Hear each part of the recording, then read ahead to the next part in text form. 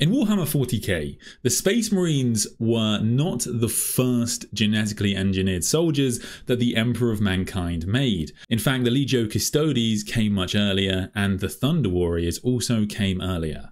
The Thunder Warriors were like the prototype of the Space Marines, and they helped the Emperor of Mankind win the Earth during the Unification Wars.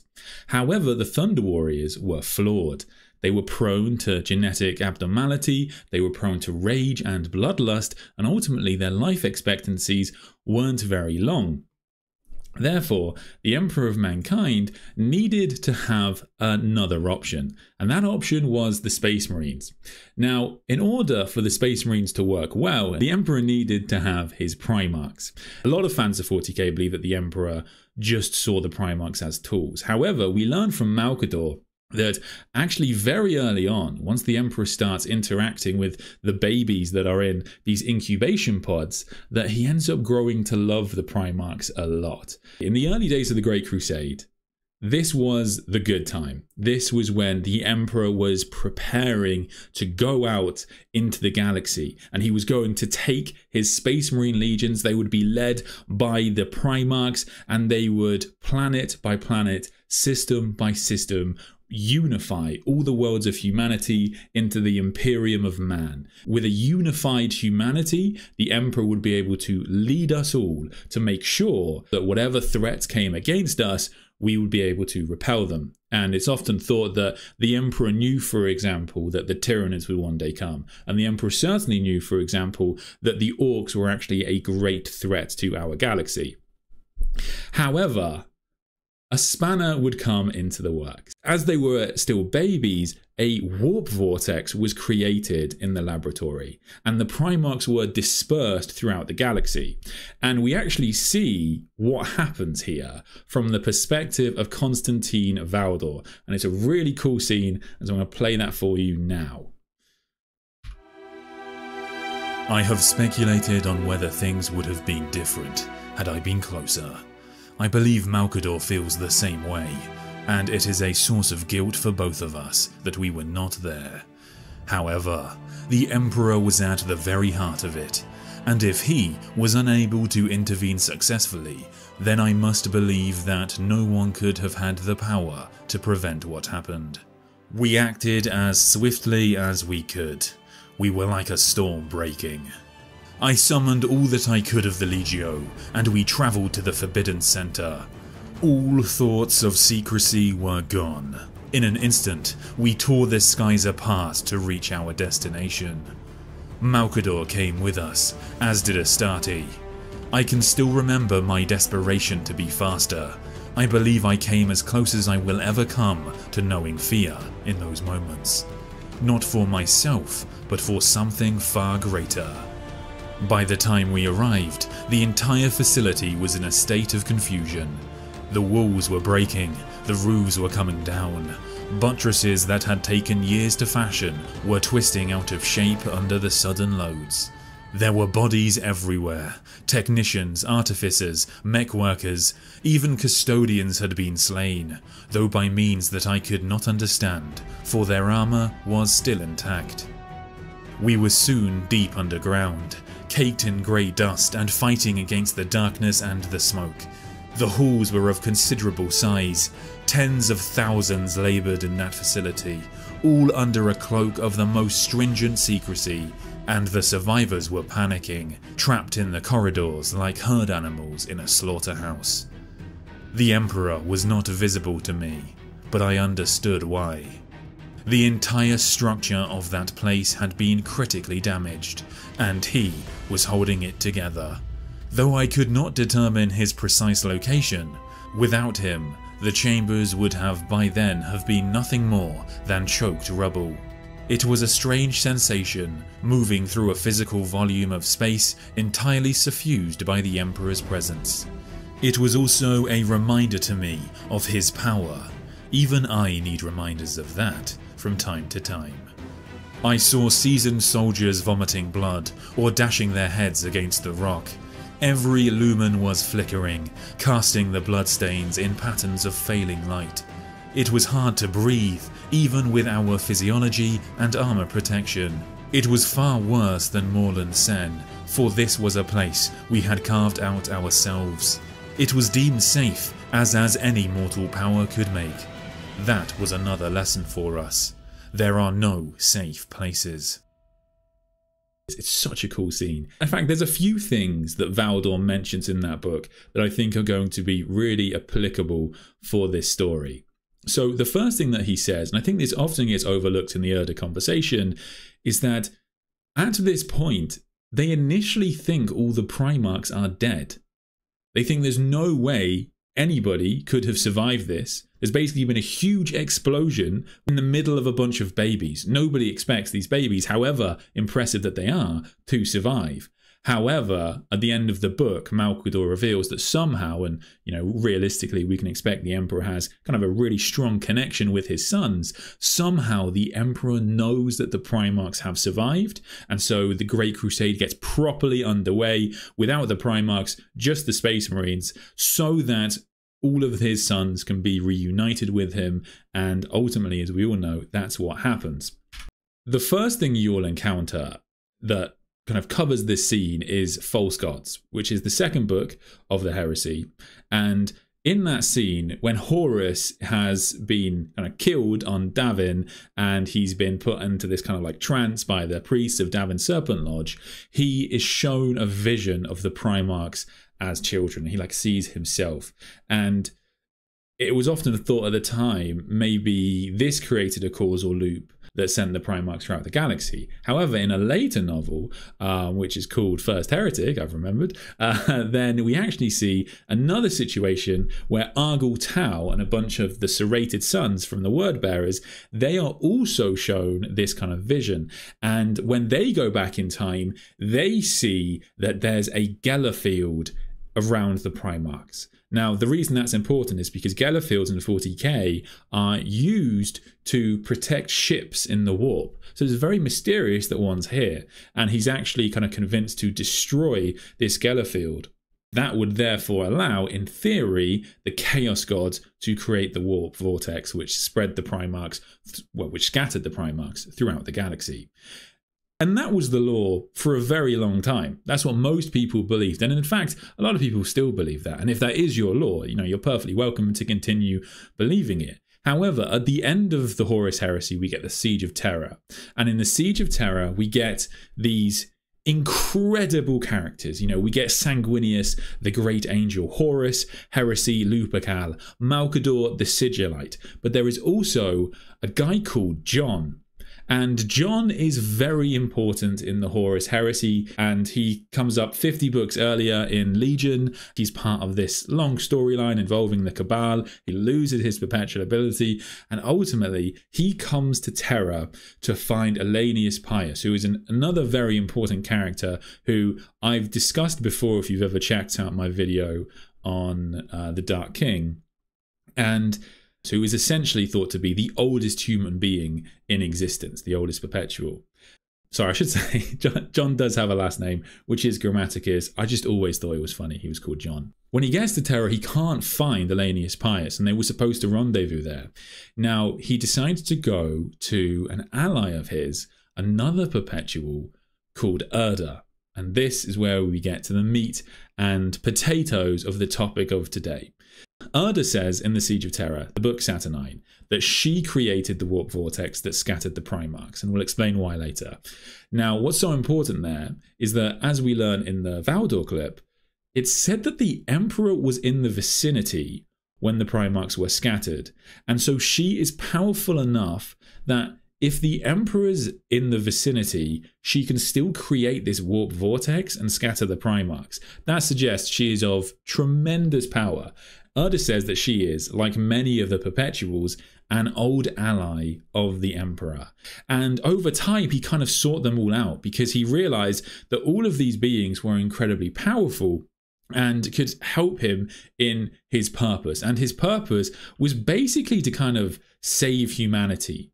And she says that the Emperor's ultimate goal is to basically turn all of humanity into perpetuals. She actually refers to the Perpetuals as a Homo superior, the next stage of human evolution. But interestingly, she also kind of says how there's multiple other Perpetuals that also have this goal. So there are many people who are trying to achieve this over thousands of years. And because they all share this goal, many of them ally with him. Some of them don't, but many of them do. But over time, one by one, all of them eventually kind of betray or leave the Emperor until he's left, as I'm sure everybody knows, with Malcador the Sigillite, who's like his best bro. Now, Erda was one of the final Perpetuals left, staying loyal to the Emperor. And the reason she betrays him is because he keeps cutting these corners, and ultimately, and we don't really know exactly what she sees, but eventually she sees like the true extent of his ambition. She finally sees that not only will the Emperor create a great crusade to kind of unify humanity, but he will stamp out any dissidents. He will destroy empires, which is what we see in the Great Crusade, that are essentially fine on their own. And so she decides that she actually doesn't want that fate for her sons. And she reveals that she is the mother of the Primarchs, as the Emperor is their father. And so not only did the Emperor use her and their creation because she's a genius geneticist, but he also uses her DNA as essentially the second most powerful Perpetual to create the Primarchs. And importantly, none of the Primarchs seem to be aware of this. Although it's likely that as demons, some of the traitor Primarchs will now know this. So Magnus the Red taunts Jaghatai during the heresy, and he says that Jaghatai Khan and Fulgrim were originally supposed to be switched. It was supposed to land on opposite worlds. And he says that there was a power that intervened to stop this. And so it could well be the fact that Magnus actually has seen Erda and knows of her existence. There is a difference between the Emperor's goals over time. So originally, the Emperor had all the time in the world. He had tens of thousands of years. Humanity was doing really well, and the Perpetuals were all aligned in this. But over time, as he kind of gains more power and he kind of sees more threats coming to assail humanity, and one of the things the Emperor says in The End and the Death is he says to Sanguinius that Sanguinius's foresight is actually quite a bit better than his. And so the Emperor doesn't see things really clearly. I think all the Emperor sees is that there are a series of threats coming to reality, coming to our galaxy. And so all of a sudden he is trying to rush everything, create the Primarchs. The Primarchs are really a halfway house because they are not true Perpetuals. I know Vulcan is technically a Perpetual, but they're described by Erda, I think, as his artificial Perpetuals. Erda sees him make all these decisions and sees the extent of his ambition to the galaxy, and that he's going to be absolutely brutal. And both things can be true. The Emperor could be a benevolent dictator, which is essentially what he is. He is, by definition, the person in charge of the galaxy that tells human beings what to do. To go against him is death. That is generally seen as like an evil thing in our society. But we know that the Emperor does this because this is the only way for humanity to survive. And the Imperium is actually not terrible at what it does. It does continually beat back these threats that should easily overwhelm it. But because it's this machine churning out soldiers, what the Emperor set up kind of worked. But Erda believes that this is just absolutely evil. She has kind of like our standards of morality. She can't see the future, so she just sees that he's going to have this kind of ambition and the evil nature to him as she perceives it. And she loves her sons very dearly, and she just doesn't want her sons to be exterminating human civilizations that are essentially not a threat to the Imperium. I think people are very dismissive of this. People go like, well, if the goal was always to create an Imperium, how can she suddenly turn against that? And it's like, because there's a difference between, I want my sons to lead armies that will fight back against the Xenos threats that attack humanity, and I want my sons to lead armies that will destroy perfectly capable human civilizations that live in harmony with other alien races and just absolutely annihilate them. And so she doesn't want that for her sons. How does one become a perpetual? I guess this is one of the things that's really interesting, is that the Cabal have this ability to turn humans into perpetuals. And they do it for John Grammaticus, for example. This could come at like a massive sacrifice. So potentially this ability doesn't work for most of for the Imperium at a larger scale.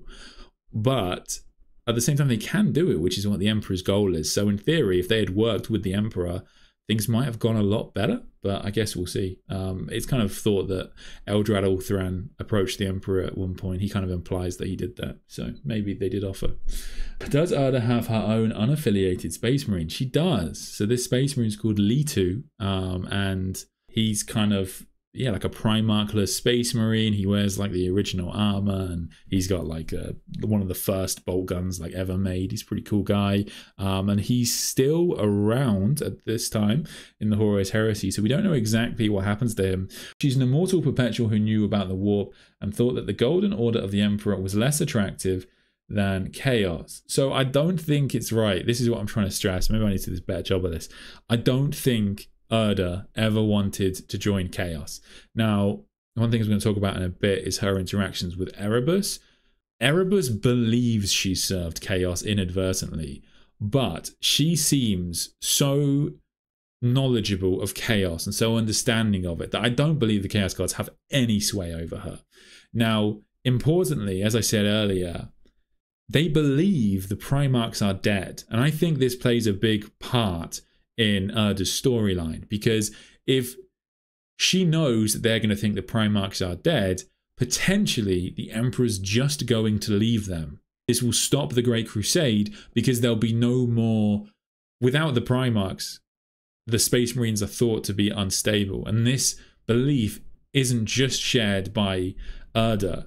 Astarte also believed this, and she's essentially wrong. The Space Marines are kind of fine. However, they do really go off the rails without their Primarchs. The precursors to the Blood Angels, they were giving into the Red Thirst, going absolutely nuts and just rampaging and slaughtering, and they were thought to be the most like animalistic of all of the legions. It was horrific. And so Erda, I think, believed that without the Primarchs, the Space Marines would be unstable. This would delay the Great Crusade, and that would mean that her sons on distant planets would have a chance of some sort of normal life.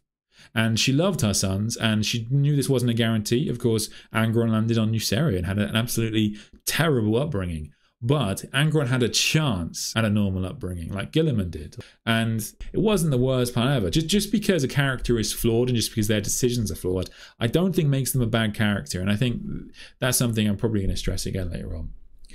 Do you think the Emperor grew to love his sons? I personally like the idea that the most ruthless being in the galaxy learned too late the joy of being a father, only for the Horus Heresy to happen. So, yeah, one of the things I mentioned earlier was that even at the end of Valdor, Birth of the Imperium, Malcador saying that, you know, after a short amount of time with his sons in their incubation pods, the Emperor couldn't help but love the Primarchs, and he started to refer to them as his sons. And Valdor comments on this, and Valdor says, like, you know, so that's interesting because that means part of the Emperor's humanity is still around. Because it's often thought that the Emperor is completely devoid of humanity, and even the custodians kind of notice this, that he doesn't behave like a normal human. And so, yeah, it's kind of cool that, like, yeah, this does come up, that the Emperor starts to love his sons very quickly. I think the idea that the Emperor just sees his sons as tools is one of those things that there's no evidence for it. I just think it gets kind of overblown. So, for example, he says to Guilliman that Guilliman's a tool. He calls him a tool, which is not a very nice thing to call someone, but he calls him many, many things. And essentially, I think it's kind of the ultimate example of tough love. I think it's the Emperor trying to get Guilliman to be what he needs Guilliman to be, which is the Lord Commander of the Imperium. And the other example is in Master of Mankind, we see the Emperor have a conversation with Arkan Land, and he's, you know, refers to Angron, as like a tool, and he refers to him as the 12th. He refers to him as the 12th. And so people take that as like this idea of, oh, well, clearly the Emperor just kind of sees his sons as tools and he doesn't actually love them. But actually, he's talking to Arkan Land, and he's talking to Arkan Land in a way that Land will understand, because Land is rather heartless and a priest of Mars. So the Empress is talking to him in that respect. If the baby Primarchs were sent into the warp, how did Big E create the legions of Space Marines based on their Primarchs? So the huge quantities of the data around the Primarchs is destroyed, and it's said that like no more could be created at this point. However, not all of the genetic stock is destroyed, so a lot of it survives, and so with that they are able to create the Space Marine legions. They just can't create more Primarchs. Do you do lore Q&As often? I try to stream every week, and I basically try, I don't know how well this works, but they seem to be reasonably popular. I basically try to make a video, but at the same time do a Q&A. So I have a series of notes on Erda, and so I'm going to go through those. But I also do a Q&A at the same time, if that makes sense. So yeah, the actual stream will end up being like a couple of hours, but I can normally trim that down to like, I don't know, 30 minutes, 40 minutes. That will be a reasonably coherent and rewatchable video in the future. For a guy made of sand, you have a magnificent voice. Thank you very much. Yeah, it's the burden I live with. I saw a video earlier today that said Astarte in Erda should have been the same character, and I agree. That is a really interesting take. So I do kind of agree with this. So Astarte was mentioned in the Valdor clip that you saw earlier. Now, the reason that's interesting is because Astarte and Erda kind of have the same storyline.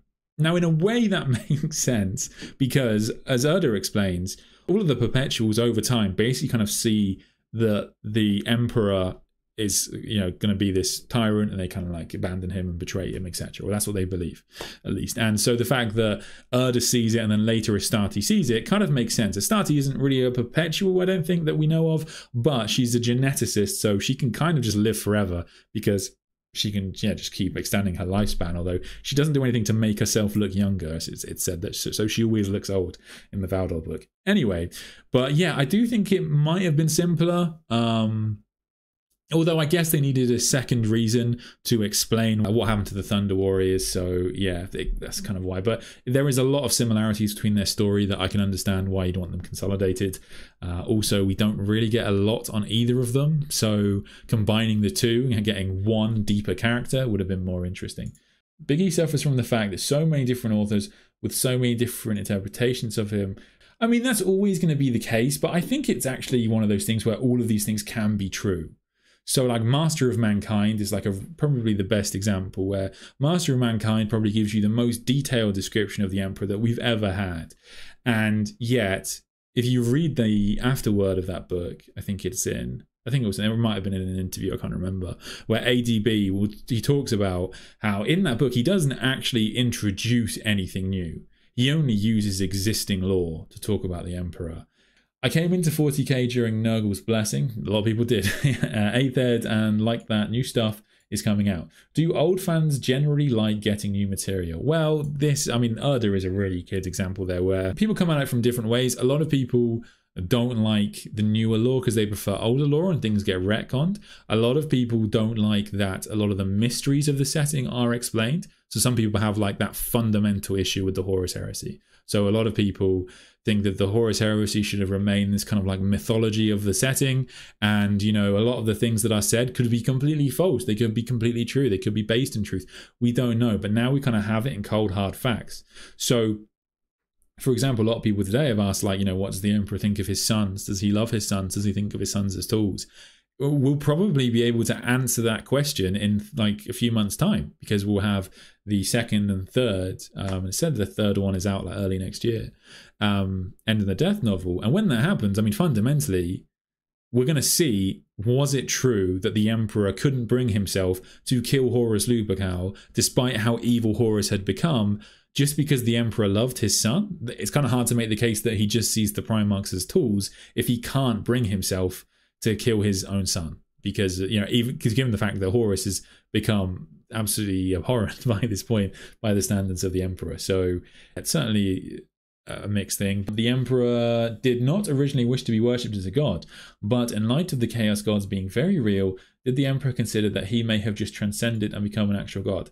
So yeah, so I think, so Dan Abnett's spoken about this, where essentially, I think his belief, and this doesn't make it canon, I should clarify, like Dan Abnett's pretty clear on that, just because he thinks this is the way the Emperors works doesn't mean that's the way it does work, because they try to write these things as open-ended as possible without a definitive answer, but it's a good reference point. He believes that the Emperor never wanted to be a god, but given his current state, will be whatever humanity kind of needs him to be. So if he needs to act like a god to save humanity, he'll do that because his ultimate purpose is to serve the human race. So that's what the Emperor kind of believes. Man, your memory is really good. I read a bunch of these recently and you are on point. Oh, thank you, man. I mean, it's very hard to have... It's very... I think this is probably the reason other law people don't do this, is because it's very hard to remember everything accurately, and if I say anything inaccurately, I get hit hard in the comments. So I'll be honest, if you listen to these streams, I'm literally telling you what I remember from like 100 books at once. So I might get the odd thing wrong. I am very sorry. It's just the way it is. But yeah, I do my best. I do try to prep the streams so I get as much right as possible.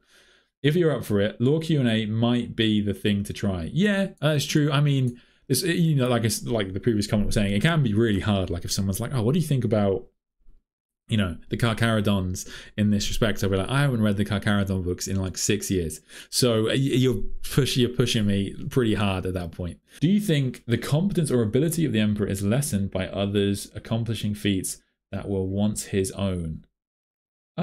I think the Emperor back in the day wasn't as strong as people believe. The Wolf of Ash and Fire is a storyline set during the Great Crusade. The Emperor is very nearly killed by a giant mech orc warlord. That shows to you, A, how strong the orcs can be, but also the Emperor back then, there's a big difference in the power level between the Emperor then and the Emperor now. The Emperor was not infallible and he could be killed. So I definitely think it's possible the Emperor's previous acts could have been replicated in 40k, but the Emperor now is a lot more than that. It's 10,000 years is a long time to be charged by batteries. Hey Sandman, love your videos, mate. Thank you, man. I really appreciate that kind of thing. Would, thanks for the super chat. Zombie fight. Would Valdor be the child of Erda? Not sure her name. No, he wouldn't be. We know that Valdor had like his own parents, and we know that he kind of predated the rest of the Primarchs by quite some bit, so he's not a Primarch in that sense. But he might weirdly have had like the title of Primarch, because Primarch was just a title during the Unification Wars, so like the senior Thunder Warriors were called Primarch, but they're not like our Primarchs in 40k, they are just the senior Thunder Warriors, so he might have been called Primarch back in those days.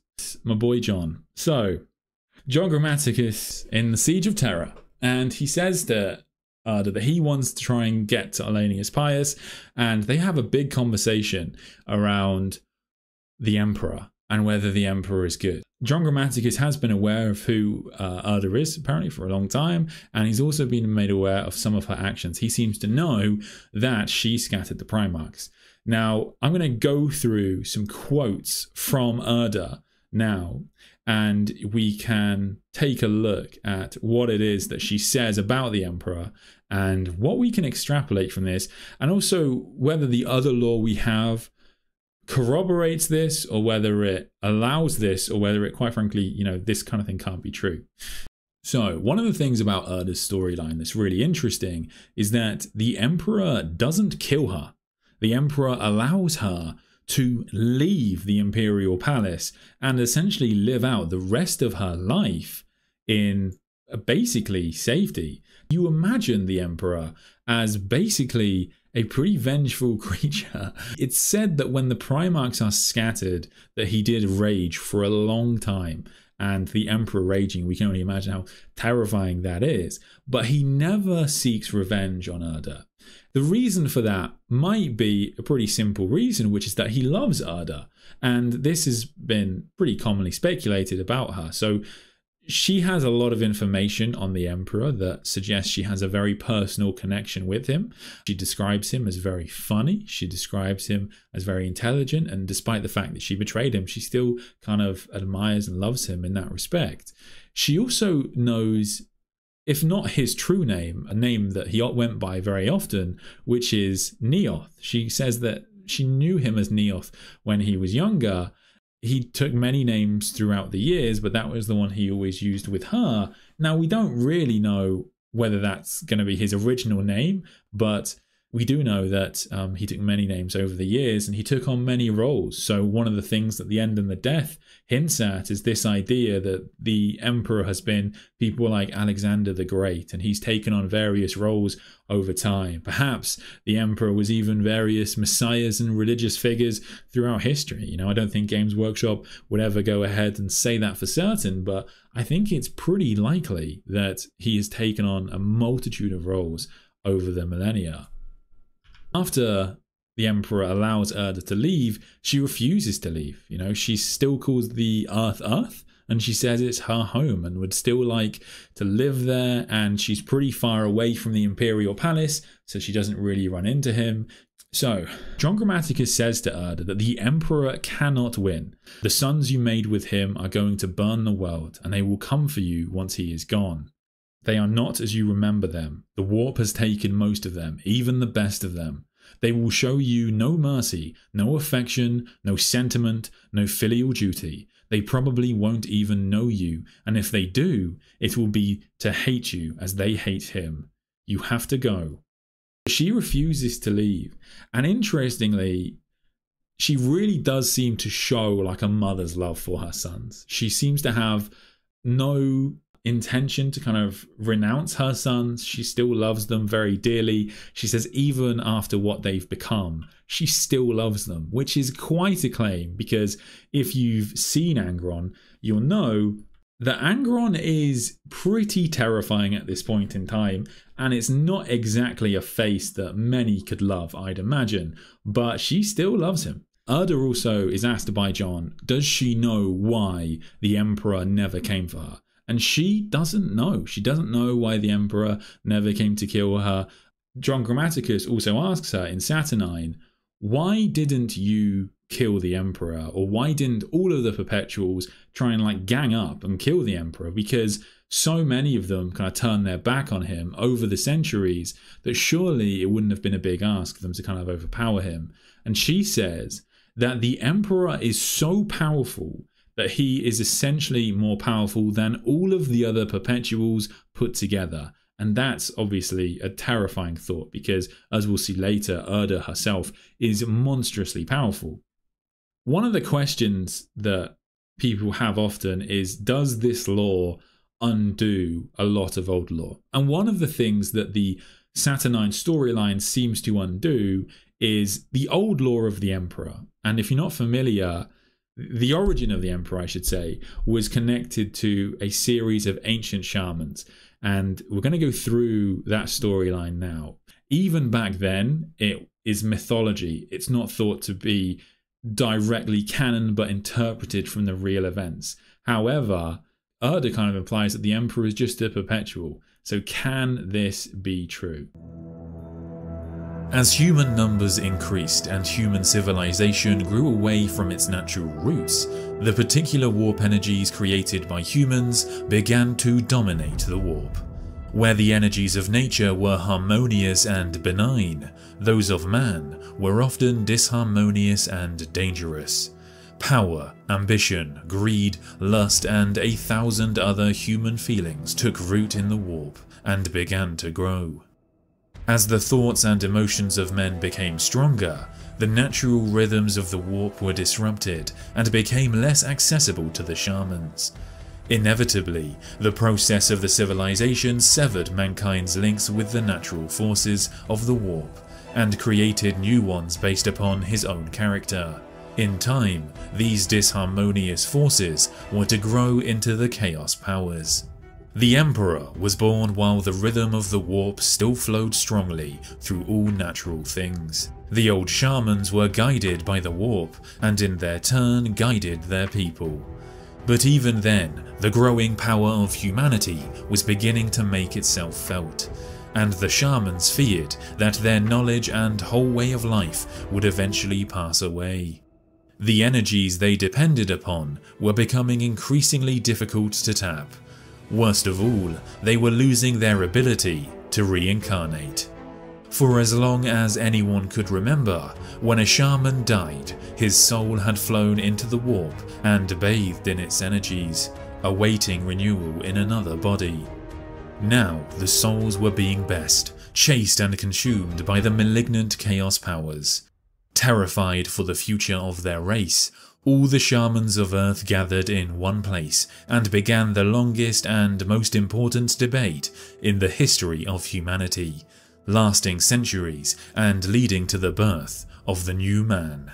After hundreds of years of debate and research, the shamans came to the conclusion that they were doomed, and that without them, the whole race would soon fall prey to the psychic entities it had created in the warp. At the same time, the disruption of the natural rhythm of the warp would result in the inevitable decline of the whole planet. They divined a future where all of creation would be consumed by mankind's greed and ambition. Although their own power was still strong, the shamans realized that they could survive for only 1 or 2 further incarnations. They were not men to accept death easily. Many of them could remember the dawn of their race, when in other bodies they had walked under African skies. Having survived so long, for millions of years, it was not their way to die without hope or purpose. They therefore decided to pool their own energies by reincarnating in a single body. In their thousands they swallowed poison, and in their thousands they died, and their kind was gone from the earth. Within a year, the man later to be known as the Emperor was born. As he grew older, his powers began to manifest themselves, and he gradually remembered the thousands of lives that lay behind him. He was the new man, but he was also the best. His powerful mind could still sift the natural energies of the warp, enter the lives of plants and animals, promote harmony, and ease the suffering of others. And he remembered how he was made to live forever, so that he would never have to reincarnate, but would survive unchanged for eternity. At last he remembered everything that had led up to his birth, and he left his own people to begin his endless journey around the world, and through human history. So this is the original storyline of the Emperor, this idea that he is this ancient being formed from a bunch of very powerful beings committing suicide at once, and their souls returning to the warp and then kind of binding and being fused into one soul, creating the Emperor. And this is very old lore from Warhammer 40K, and when we talk about the kind of the controversies around new lore, this is one of the bigger ones, because she basically kind of just says that the Emperor is just another perpetual. From the earliest days of his life, he did what we all did. He saw his own power and tried to use it. He tried to steer mankind towards a better future. He tried to raise the human race up to achieve its potential. And of course, because of his power, he was rather more effective than most of us. John, I tell you truly, I have lived a long life, and I have no idea what perpetuals are. I am one, and I don't know. There are theories, and some of them convincing. The one I favour is that we are the next version of the human species. Throughout history, the human species has reproduced along fairly neurotypical and physiotypical lines. The standard mortal, human, flawed and wonderful, but there are outliers.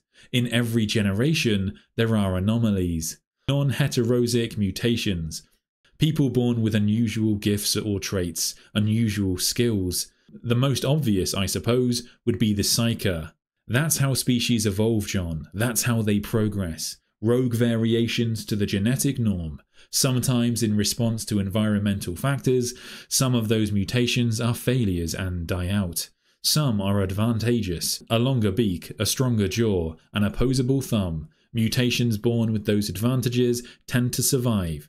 They pass their genes along, and their offspring share that advantage. Longer beaks and stronger jaws become the new norm. Now that's obviously a very large difference compared to the Emperor was formed from many shamans sacrificing themselves at once and being reformed into a very powerful being. Her explanation is that the Emperor basically just has a very, very strong jaw and a very, very longer beak, along with some other evolutionary adaptations. Don't get me wrong, that does make a lot of sense, but I think it doesn't actually mean that the Emperor's alternative is impossible. So what I believe is that both are essentially true. I believe the Emperor is a perpetual, but I choose to believe that the Emperor's origin is that he is this being formed from, a gigantic ritual, essentially, because that's the only thing that explains to me why he is so much more powerful than the rest of the perpetuals. She, refers to the perpetuals as just like a homo superior, but I don't think that really does justice to what the Emperor is in Warhammer 40K. The next thing I want to talk about that she speaks to John about is actually Ollanius Pius. So she refers to to Ollanius Pius as the oldest of all the perpetuals, and he was always a man of faith, for he was born in an age when God seemed real. He was never able to shake off the religiosity of his birth culture. Ollanius didn't believe that perpetuals should meddle in the affairs of man. He thought the guidance of the human race was God's work alone. So he stepped aside and lived his life over and over, never taking part. He wasn't the only one. So this is not actually correct, according to Ollanius Pius himself. So he didn't always believe that the perpetuals shouldn't meddle in the affairs of man. In fact, it's said that Ollanius Pius was the first war master of the Emperor. Now again, he does eventually betray the Emperor in a story around the Lightning Tower, which is something I've spoken about in a previous video. But at the same time, he did at one point follow the Emperor. He did obey the Emperor's commands. Now, certainly, he betrays the Emperor and runs away, but that wasn't always his standpoint. GW tries to paint Erebus as a badass villain, and he is now just infighting to lead the Word-Bearers. One of the things that Erebus talks about when he actually fights, after he fights Erda, is he talks about this idea that he's actually quite content in the world. He's maybe the most content human being in existence because he's kind of done everything he set out to do. He believes he's the true architect of chaos. And yeah, the Chaos Gods haven't really properly punished him yet. He's been brought back to life a couple of times. He kind of thinks he's winning at life, really. It's kind of hard to argue with him because everything he does works very annoyingly. Is there any part of the lore implying the Emperor was Jesus? There's nothing that direct. I imagine Games Workshop will let you leave it up to your imagination, but I don't think they'd ever be that direct. There's already a lot of parallels with the story of Sanguinius, so I think Games Workshop probably won't want to offend people. Erda was Fremen. She's not Fremen, but Erda does get a description. She's said to have piercing blue eyes. That's why I edited the photo to have blue eyes. But yeah, she's just like a woman in this form. She has various forms, as we'll look at later.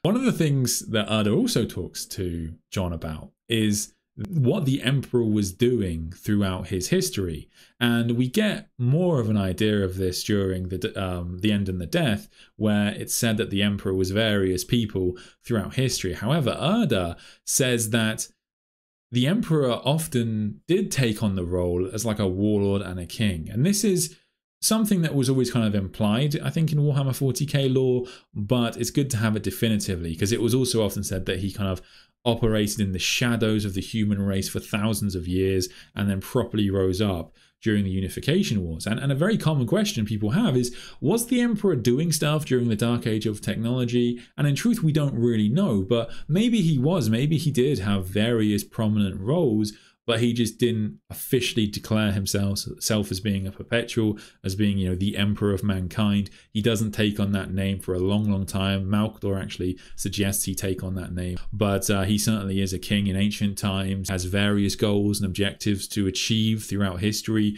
We know about him going to the gate at Molech. We know about him trying to understand the language of Annuncia because that will grant him incredible power. However, everything kind of changes over time, according to Erda, because the Emperor starts to foresee a lot of the dangers that are coming for humanity. He had a greater understanding of the universe than anyone. Such was his power.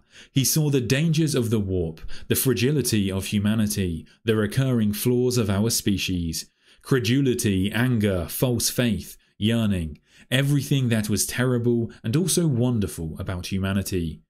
When I met him, he had already begun on his path to shepherd mankind towards a brighter future. I believed in him, John. I adored him. Most of us did. It was hard not to love him, and hard not to be in awe of him. Harder still to perceive the dangers of his ambition. He wanted to achieve what most of us dreamed of, and he had the will and power to do it. Not just do it, but do it faster and more completely than any perpetual could. He had the means to accelerate our efforts and accomplish, in just a few generations, what might otherwise take millions of years. Over time, he located and tried to recruit every single perpetual on Earth. Some of us joined him, others decided not to. Some of us fought him. Several of the greatest conflicts in world history were caused by rival perpetuals trying to thwart his program. He prevailed. There were eras when he was badly set back. Over time, disaffection grew among our kind. Even the best of us could barely keep up, and I think he resented that. He is quite ruthless, and he is astoundingly arrogant. I suppose it would not be hard to be if you were him. He was always right. He never looked for advice or counsel. He reshaped the world and drove it forward, and he would not be questioned on the merit of his plan. To do so was heresy. This is where we start to see like a big change in the Emperor, and although there were perpetuals that stood up against him, over time they all start to abandon the Emperor because he starts seemingly to be cutting corners and doing things that the other perpetuals don't agree with.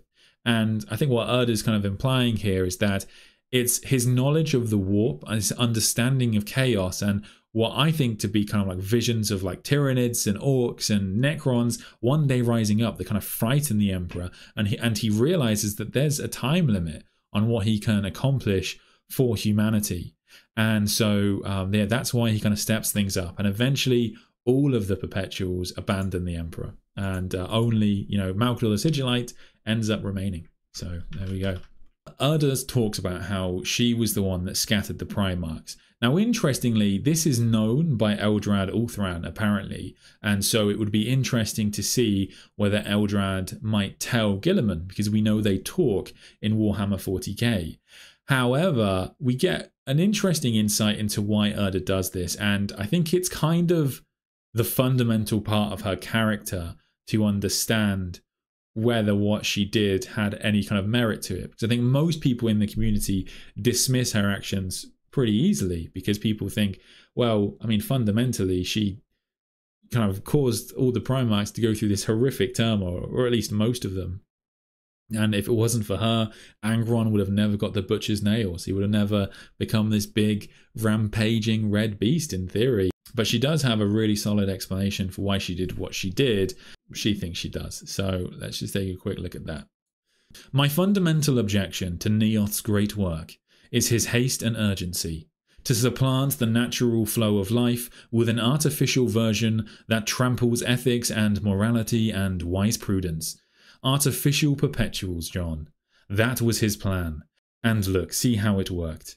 And John, earlier you chided me and my kind for not taking action. You called us derelict, that we had not made a concerted effort to block Neoth's progress, and that we should feel ashamed that you, a fake and neophyte immortal, should be doing what we should have long since done. You are an artificial perpetual too, in a way, John, or at least you were. I have no reason to trust your judgment, for you, like him, and like my poor accursed children, are trying to hasten the movement of fate. So Erda goes on to talk about what happened after that, and over time, the Emperor decided to make the Primarchs. And she says that the Emperor couldn't make them alone, and that she made them with him. I was still with him then, one of the last few, Me, my colleague Astarte, a few others. I had misgivings, we all did, but he was very convincing, compelling, and by then he had become more powerful than ever. He needed a geneticist to work with him, and that was my art. And he needed a biological source, a gene stock rare enough to mix with his own, a perpetual. I was the other source, a genetic donor. He is the father of mankind. I am the surrogate mother. We made 20 fine sons. But he allowed me no influence. I was just a biological instrument, and once they were born, I began to properly understand the future he had prepared for them. The bitter destiny, the aggressively rapid and unnaturally savage evolutionary jumpstart he was driving towards. No good ever comes of coercing nature, John. Through his sons, he would force the human race into the future, force it into submission, and defy the warp to do it. He had built artificial perpetual analogues and weaponized them, readying to resist the unbending cosmos. He was planning a crusade to retake the stars, to claim back in a bloody century or two what had taken millennia to lose in the first place. That was when I stepped away too. I was heartbroken and bereft, but I stepped away. Not quite, said John. This part I know. Eldrad told me. You didn't just step away, Erda. You tried to stop him. I tried to save my sons. You scattered them. She sat forward and stared at the ground, her hands across her mouth. I did. I took them from him. I cast them onto the tides to spare them from his terrible ambition. That's Erda's official explanation of why she scattered the Primarchs. I know it doesn't satisfy everyone, but I think it is an important explanation because there are many things that the Emperor did over time that officially changed her perception of him and whether he is someone to be followed. So the first is he started to increase the speed at which he was trying to accomplish his aims, and he was cutting corners in his attempts to achieve them. Then he starts to subvert nature and create an artificial version of the perpetuals that won't work well with the natural flow of life, and she finds this a bit of an abomination, as I think a lot of people do throughout history, even today when it comes to talking about kind of genetic engineering, etc. These things are really controversial, and I think there's an important difference between creating a natural perpetual and creating something artificial. And then the final thing that the Emperor does to kind of really spurn Erda is he apparently makes it very clear to her that she will have no influence over her sons, that he will not allow her to raise her sons essentially, and she loves them dearly. And she basically realizes at this point that the Primarchs are not going to be generals that will lead humanity's forces to reunite the worlds of humanity and defend from alien races. They will persecute everyone where possible, including human empires, working with Xenos, and a myriad of other things. And that's her reasoning. Now, I think that the very common complaint that you hear is people going like, is it surprising that this was his aim? He is essentially a warlord by any definition of the word. And I can understand that argument. I really can, because fundamentally, he's already trying to create a genetic version of humans that are going to be above and beyond everyone else, and he's going to leave everyone else behind. He's already going to try and unify the worlds of humanity. That's going to lead to war. The Primarchs were designed specifically to have this purpose for war. The Lion was the first Primarch designed, and his job is extermination, as I've looked at in a previous video. So, it's unlikely that she had no sign of this, but it was a very gradual understanding that Erda had when it came to the true nature of the Emperor. Well, the nature that she believes the Emperor has, and ultimately she turns against him. That's actually it from Saturnine. So I did just want to cover what happens to Erda, because that's basically the main storyline that we get with Erda in Saturnine. There's a bunch of other things that are covered, which I recommend you read, but those are the main things I wanted to talk about.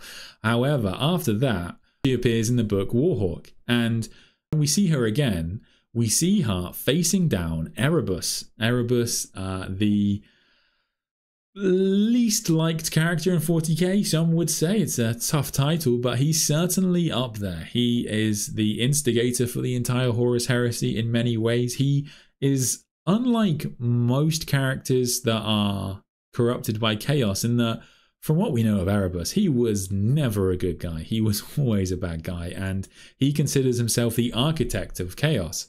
And seemingly, this has actually kind of paid off for Erebus, because one of the things that Warhawk makes pretty clear is that Erebus is one of the few people to actually know about the existence of Erda. And Erebus talks about the Chaos Gods like they've let him know about this threat because he needs to accomplish this kind of secret aim for them. And they don't want the Demon Primarchs to know about her.